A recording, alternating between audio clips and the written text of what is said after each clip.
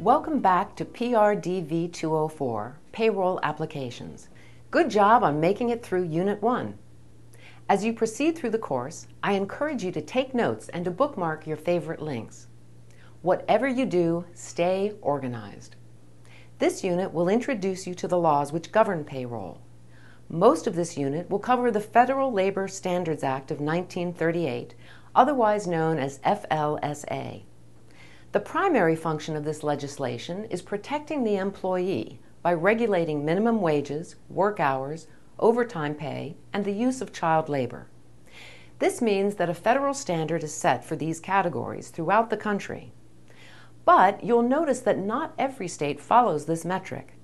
Some states set higher standards, but no state can go below the federal threshold.